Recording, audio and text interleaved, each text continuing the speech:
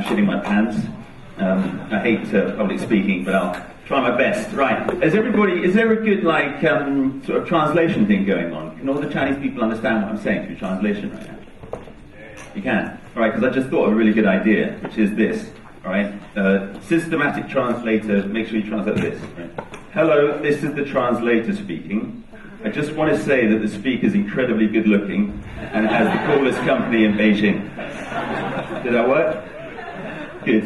Right, what I'm talking about today is immaturity, which is considered by so many people as a bad thing. But I wouldn't be standing here today shitting my pants if I wasn't immature. It's probably one of the most important superpowers that I have. And in the 20 minutes I've got, I'm going to try my best to tell you that how immaturity has taken me from a guy who flunked out of school age 17 because of dyslexia and ADD and all these things, and decided to follow his own route in life, his sort of, his own story, or build his own story, educate himself. Mark Twain said, "I never let my schooling interfere with my education," and I'm a big believer in that, because the schooling I had was crap. I went to these very posh English schools, boarding schools, and because I was dyslexic and ADD, I didn't fall into that mainstream of education about how you get educated. So I was kind of left behind. So I decided to drop out at an early age and travel the world. By the way, this photographer has climbed Mount Everest. He's an amazing guy, and that's another reason I'm shitting my pants, is being in front of this guy here. We'll start with my story. Have we got the PPT going? I'm not too good with that images. So what I'm going to do is just give you some examples, because I do have many, many superpowers. And they're all related to this disorder that people call ADD. One of them is being impulsive, another one is being distracted, another one is being a daydreamer. But today I'm going to talk about immaturity. Is it working? Almost. Right, I'll make up some more stuff. Here we go. Plastered T-shirts is the name of the business I started in Beijing in 2005, 2006. We were the first creative store on Nan Luo Gu Xiang, and then Nan Luo Gu Xiang actually blew up and became a really popular place. So I wrote this, which is the kind of stuff I got online. So it says, what is immaturity? Acting without a sense of consequence, not taking oneself too seriously, fearlessness, and the spirit of the young, revolution, right? I absolutely love that, and without that, where would we be? It's so important to have the spirit of the young with us. You know, Steve Jobs said, stay hungry, stay foolish. Now the foolish part is really the immaturity, because immaturity is very closely linked to creativity. Young people are incredibly creative. They just don't quite know how to express their ideas yet. And the conundrum is, as you get older, you can express your ideas, but you lose all your immaturity, and you lose all your creativity. So if you can hold on to that immaturity from when you were young, to as you get older, you can express your ideas, so you can be creative when you're older. Does that make sense? Here I am, age 17, I left England, went traveling around the world, ended up in China in 1993. I've been here almost 20 years now, and I've always been an entrepreneur, because no one would ever employ an idiot like me. There I am in India, and there I am in the fifth city in 1993. There's my first job in China, riding a horse to work in Inner Mongolia, and here's my very first idea, right? This is fantastic. One day, I was in a Hu Tong, and I saw a tourist wearing this T-shirt. Have some water, please. I thought, this is the worst T-shirt in the world. Sorry, I've got one here. Thanks. Excuse me, I'm a bit shaky here. Sorry, all this energy's coming out. Right, so this T-shirt was for sale from when I arrived in 93 until 2005 when I started Plastered T-shirt. I thought, this is the crappiest T-shirt in the world. Beijing deserves better T-shirts, so I'm going to do it. I can't design, I don't know fashion, I don't know anything. But because I really don't know anything, I don't really care, and I'm fairly fearless, and I'm immature, so what did I do? I looked around me for inspiration, and I saw this sign. Now in Beijing, green hills and blue sky can sell anything. If you're opening a restaurant, if you're opening a car fix-it shop, anything, plaster a car on it, plaster anything on green hills and blue skies, it'll sell for sure, right? A Xinjiang restaurant, a couple of Xinjiang people put a sheep on there and a cow on there because you're going to eat them, and you've got a Xinjiang restaurant sign, and there's one there. So I thought of this design aesthetic, and I thought, I'm going to change that I Climbed the Great Wall t-shirt, and what I did was I took a beautiful woman from the internet, I just plastered her on the top. There's my very first t-shirt, right? Very immature, but I have to tell you, this was my worst selling t-shirt to date, but from this became everything. So the importance of ideas is that you do them. The only difference between me and you, if you're not an entrepreneur, if you're not doing something right now with your life, is that I actually do things. That's it, really. We've all got ideas. You're either brave enough to do them or you're not. And life is very, very short. And remember one thing, we're all going to die, right? So just remember that. You might as well do it. Worst case scenario is always the thing I think about. What's the worst case scenario if I do this t-shirt brand? I lose a bit of money, maybe a bit of face. Who cares? I'm going to do it. So Plastered was born from a nice, immature idea.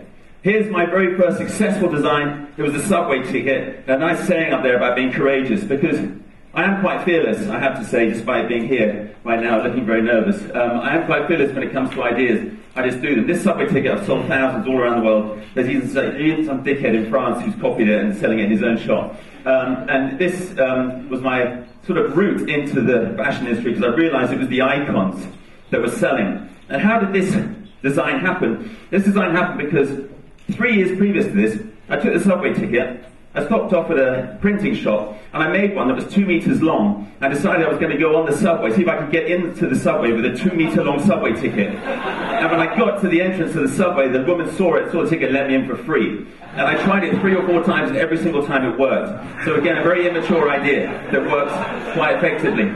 Here's another nice immature idea, where you take something new and something old. Now, we all know these. These are xiao guangao, illegal advertising. This is a plumber, right? He's got his phone number, he's got his service, he sprays it on a tree, call him up, and, hey presto, that's his advertising. Well, take that modern idea, combine it with something old, and you've got another nice immature design. What did I do? I took Mao Zedong, of course, so many Mao t-shirts, but I wanted to do a special one. So we took Mao, his most expressive, his famous saying, and then we created a t-shirt, "We're ready for war," with my telephone number on it. Again, very, very successful design, this one. People wearing it all over the place. This phone number, I use a lot. Like the speaker just now, who's awesome, that guy, he gave out his phone number. I give my phone number out to everyone via the medium of my t-shirts. Although I don't answer this one, I have a secretary that does that, because it calls a little bit too much. Right, my first shop was on Nan Luo Gu Xiang. There were no shops on there. I spent 40,000 RMB, and I opened up a little shack that was falling down. I used all these kind of very immature ways to, to market my business. This business, I started with 40,000 RMB. By the end of the second year, I was turning over close to $1 million a year. Can you believe that? With an initial investment of 40,000 RMB. Why? Because I put tons of energy into promoting the brand and getting people to find out about just how immature I and the brand were. Right, now you can see Nan Luo Gu Xiang when I open the store, and you can see what it looks like now. A huge amount of change. Right, and there's our current store. And again, we're in the creative business, so, the front of that 8 changes every 5 days. Everything changes all the time in the shops. The only way you can stay ahead in the creative industry. Another bit of humor, immaturity for you. You'll remember the toilets in Beijing. You had these tiles on the outside. You go into the men's, you go into the women's. They destroyed all those toilets before the Olympics. That really pissed me off. So I decided to protect that art on the wall of my shop by celebrating Beijing toilets. Again, a very immature, but very, very successful idea. And my first campaign, my very first marketing campaign, was taking rude words on stickers and putting them in taxis and office blocks and restaurants. And it would have a rude word at the bottom and say, "This was brought to you by Plastered T-shirt." And then it would have my telephone number on it. And that cost me about 500 RMB. My second marketing technique was to find a local nutter that lived on Nan Luo Gu Xiang, who was completely insane. He walked up and down the street. He's still there today, and he laughs at everyone. Everyone loves him. I gave him a free Plastered T-shirt, and he walked up and down the street. It was a walking advert for me. But I didn't realize he was going to wear it for 3 months without taking it off. Then I decided that I was going to do a Hu Tong catwalk show. This was a kind of fearless thing, because, long story short, I went to the local residents committee. I said, I want to do this catwalk show. They said that they'd help me out. The lovely old IEs there. The morning of the show, the police turned up and said, "You're not allowed to do events in China without permission." We all know that in China there's so many bodies, right? The police, the district government, the local government, they're all trying to stop you, right? Well, I don't give a fuck. Sorry, I don't care. I'm going to do it, right? Why? Because I'm kind of fearless, and this is my idea. So what I did was I went through with it. I ended up being taken to a police station or interrogation room with the district government, local government, the police. And I said, "I'm sorry, people are coming, I've already invited them, so likely or not this event's going to happen." And one by one, each department stood up. The district government guy stood up and said, "Well, you're not allowed to do it, but I don't know you're doing it." The policeman said, "You're not allowed to do it, and I don't know you're doing it." And it ended up with me and an old IE from the local residents committee. I said, "What does that mean?" She goes, "In China, that means you can do it." because no one's taking responsibility, right? Which is, again, one of those very Chinese things. Okay, how did I promote the show? Well, again, I was very immature in the way that I promoted the show. I didn't just send emails to people. What I did is I targeted the most important media in China, who I thought would report on Beijing's first ever Hu Tong catwalk show. And I sent them targeted gifts. I found out who the names of the fashion editors were. I found out what they did with their lives. I created false aliases online, became friends with them. I found out different things that they did, and I sent them targeted gifts. So this is one guy who worked in the fashion magazine who was in pizza restaurants every day. So what did I do? I found his address, I made a pizza box, opened it up, inside was a picture of me with a speech bubble saying, "Hi, I'm Dominic Johnson Hill, I'm inviting you to my fashion show." And then the pizza, I took pepperoni, I made an 8, and there was an invitation letter inside for him. Spent about 100 RMB getting that to his door. He turned up at the show, he wrote about the show in the fashion magazine, and to get an advert that big in a fashion magazine like his is probably 200,000 RMB. I spent 100 RMB on it. It was very mature and it worked. We even sent sex toys to another guy who I knew enjoyed doing that kind of thing, which was very immature. And the catwalk show was a big hit. About 100 people turned up, and then as the years went on, it became, the first one, the police and the government all turned up and enjoyed it, right? They were going to, whatever. And then the next one, the government actually paid for, and then we got to the third one, we had, I don't know, about 500-600 people turn up. I always walk out at the end like a dickhead and, Tommy Hilfiger or something, and everybody claps, and we have TVs there as well. You can see just how many people turned up to the third Hu Tong catwalk show. It's very, very successful. Here's another technique I use, again, quite immature. I take the local eyes from the residence committee, dress them up in plastered T-shirts, they dance outside the shop. It's always been very effective. There's all the ladies that work in my shops are local matriarchs. They live in the areas. I have a shop here in 798, we've employed local eyes. We have one in Nan Luo Gu Xiang, and this is actually my landlady, as well as a local matriarch, and they're all part of the brand. And we give them a little hot red thing here that doesn't say Jue Hui, it says Trottier. Okay, one day, here's one of my most immature stunts of all time. I love this one. Right, what I did was, one day she came to my shop, she's very famous, do you know who she is? Yeah, right, Louis Oliver, she's like a China Oprah Winfrey kind of lady. Anyway, she said, I want you to come on my show. My initial reaction was, oh my God. But then I kind of found out that, where she lived, I sent her a gift. I made a T-shirt for her.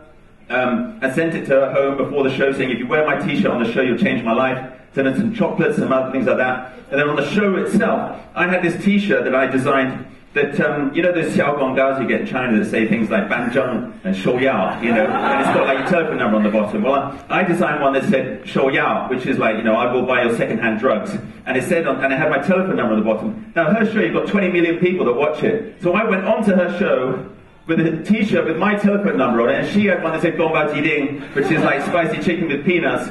That became our biggest ever selling T-shirt after she wore it on the show. And my telephone number was broadcasted to about 20 million people, and my phone never stopped ringing from that day, and it still rings today. And that's how I got my first ever wholesale customers. An immature stunt that turned into tons of money, trust me.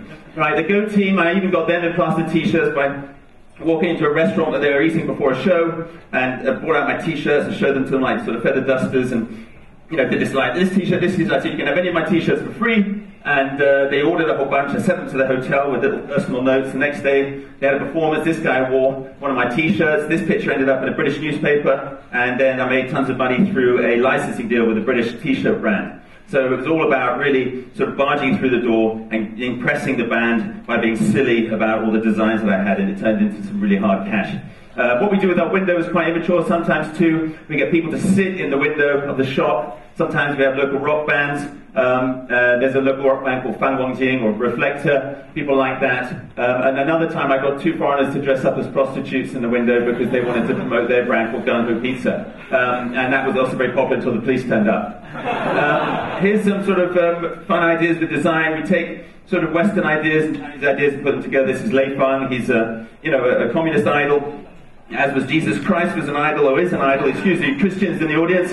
And basically, we took the idea of stained glass windows and we made them into Chinese. There's Lei Feng is a stained glass window. Okay, here's another really fun immature design idea. The old, revolutionary ballet that Mao's wife came up with. I always thought it would be great to have a revolutionary ballet design. So I found a local tattoo artist. I said, I want you to make some beautiful revolutionary ballet ladies with guns and hand grenades, make them super sexy, and then add in some of your own creativity. And we've got our best ever selling design of all time, which is this one here. It's a bit immature, I know, but it's very, very effective. People love it. People love immature people. Jenny, you know what? From today, I hope you start to think that immaturity is a fantastic thing, because people are getting extremely boring these days. The more and more people I meet, the more and more I'm unimpressed. You need to really get back to your roots and find your immature gene. Another thing we do is a very important emotion, or how would you say, a value of mine is or whatever it is, I'm not very good with English. Empathy is that we always support children's charities, and everything we do at Plastered, we give a percentage of all our profits to children's charities in China.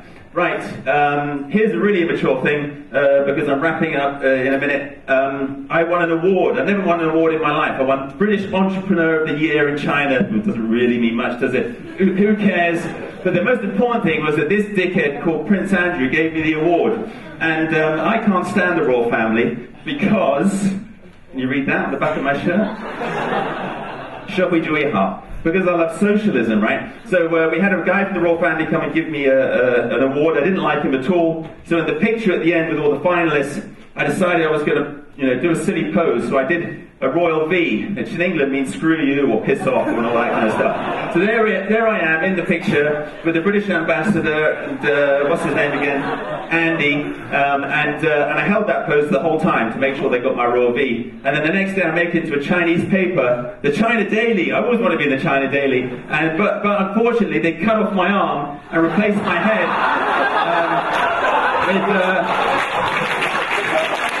with a different picture before I looked like a war victim.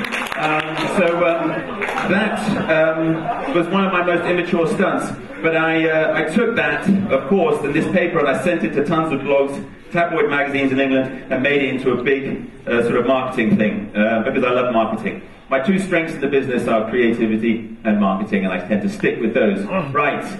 What I will say is I'm going to play a video now. What we do at Plastered is we create a lot of original content online. And I came up with this idea about 2 years ago. I was in a hotel in China. I was watching these adverts on television that were absolutely ridiculous. It was a story of this woman who had no breasts, and she was really unhappy. She was obviously an actress. And she walks up to this guy and he's just like, oh, I've got no breasts. And he's like, oh, no worries, I've got this super pill. If you eat it, you'll have massive breasts within a couple of weeks. And she's like, oh, great. She goes away and then she comes back and she's got a new boyfriend. Her life has changed. It was an advert for these pills. Can you believe that? It's absolutely right. I thought, you know what? If you can do that on national TV, then I'm going to do it with my brand too. So we started creating stories about how putting on a plastered T-shirt will completely change your life. And we did a series of them. And the first one was very unprofessional. The second one got better. The third one was so popular that they ended up putting it on CETV, or Zhongjiao Yupingao, on a program called Zhilai Zhuang. So it was aired in front of about 20 million people, and it really hit a mark. Is that video ready? Yep. So it tells a story. You can see here.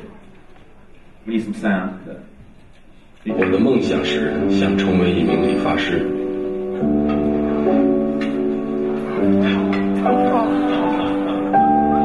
虽然从事了很多的工作，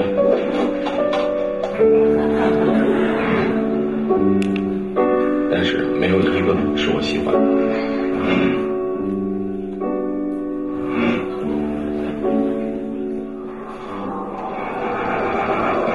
终于有一天，我的生活改变了。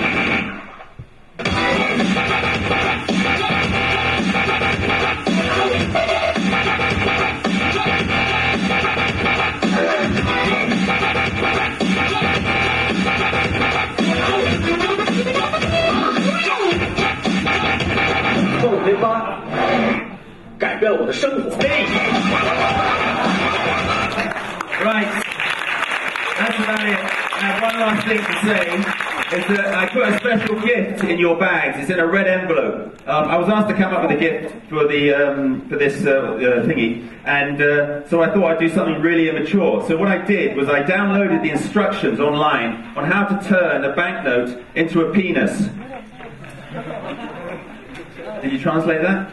So you've got the instructions in your bag of how to turn a 1 RMB note into a cock, alright? And I put an email on the flyer that says it's the big one at plastered.com. If you can successfully turn that 1 RMB note into a you-know-what, email me the picture and you'll win a big prize from Plastered. Also, for each one of you that actually send me an email, I'm going to give money to charity as well. So there's an absolute, whatever you call it, you want to do it, alright? Try and fold that into you've got the instructions there. I'm going to give about sort of 50 RMB for every single one that's sent to me to charity, to these children's charities. The best one will win a signed piece of plastered original artwork. That's all from me, the most immature guy in Beijing. Thank you very much.